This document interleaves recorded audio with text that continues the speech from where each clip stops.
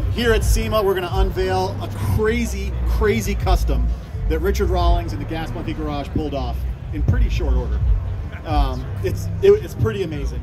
Since we launched in 2015, customization has been a huge part of the customer culture. Our customers customize the style, the drive, the paint, the sound, the lights, everything. One-of-a-kind paint jobs, all the way to incredible light and sound systems. Our customers make their mark. And that's exactly what Richard and team did with this build. In just a moment, you're going to see how well this encapsulates the Gas Monkey Garage and Richard Rawlings' personality and spirit, and that's what Slingshot is. No matter what the adventure, if you want to go out in the twisties and catch some curves, or just cruise Main Street and catch all the eyeballs, Slingshot delivers. So without further ado, personal thank you, Richard. Amazing job.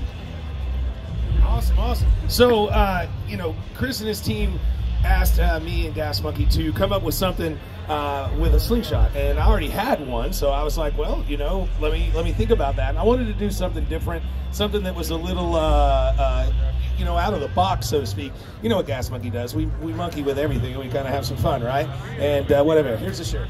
And anyway, so you know, I challenged my artist to draw something that was in my mind, and then I turned to my team, led by Chase over here, to facilitate that drawing. So the proportions and everything were kind of crazy. What I had my guy draw was completely like insane. It didn't make sense, and it was like, how are we going to make that happen with this slingshot? And you know, Chase and his team were amazing. We custom built all of the suspension on this. The rear swing arm was definitely a necessary evil for us. We had a little bit of problems because we had to get it front, back, and side to side, as they say in the rap song, to get it to look right and be the right proportion. So I was pretty stoked when we got it right. It just sits right, it feels right, and it looks good. And this is a utilitarian version, in my mind, of the slingshot. We can go low, we can go loud, we can do all those things, and all those things are great. You know, slingshot is a very, very customizable vehicle, and everybody puts their own personality to it. And this is our personality. It's a little bit above the ground, as we say at Gas Monkey and have forever. The attitude is 100% based on the altitude. And I guess that's about it. Holy shit. Oh, am I on the cover? What? I didn't even have to take my clothes off. This is great. We killed it. We want to say thanks to Dub too, but the Slingshot team was great because they let us do exactly what we wanted to do. And I think I blew their mind when I showed them the first rendition, but you know, we pulled it off. I'm proud of my team, and I'm proud of you know, being a part of the Slingshot family now for 2 years. Hopefully there's a third. And there you go. So you guys ready to see it? Yeah! All right, here's the shirt. Do it. I guess we just pull it, right?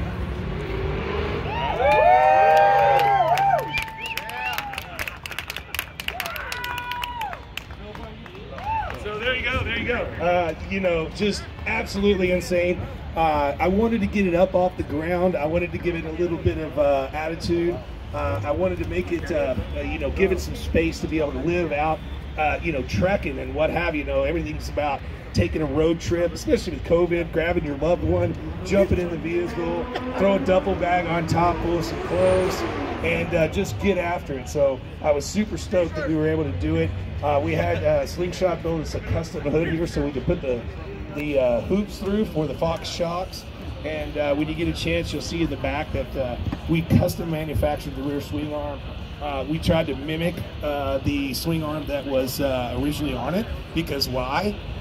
Because they did all the R&D and they spent millions of dollars doing that, and we figured if that's the design they picked, well, we should probably stick to it, you know. So, you know, there you go. But Chase, you know, you can come up and tell them a little bit about what you did. I mean, everything is one-off, and I got to tell you guys, this man is 22 years old. He is.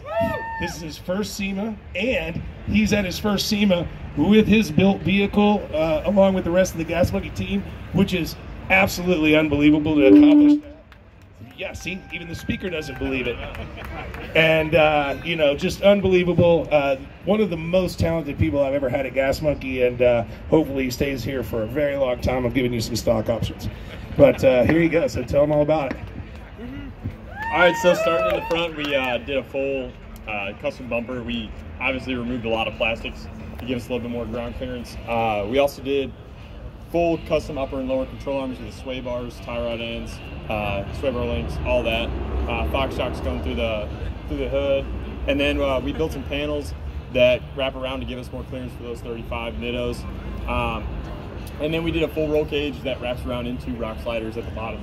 So from front to back, that's pretty much it. And then the swing arm was definitely a task, for sure. I mean, that was started out as 1/4 inch plate, and we bent it in, welded it all up, and that's what you have today. He's so modest. He freaking absolutely kicked ass on this. And, you know, we stuck with the scheme of the paint and everything was just kind of what popped in my head. I was like, that desert tan, some bright orange, let's have some fun with it. We've got a functional roll cage that actually bolts into all the original pieces that Polaris had already designed. So it's going into the frame on the lower or on the back of the seating area and what have you. So it's not just form, it is actually function.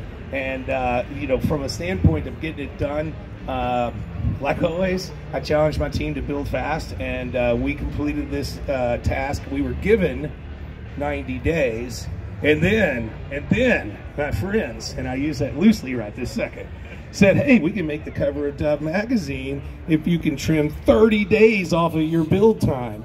So you're looking at about 57, 58 days total, start to finish, and that's engineering everything from scratch, from, you know, pen to paper to getting it bent and getting it welded and getting it on the car, on the vehicle, and double checking everything about it.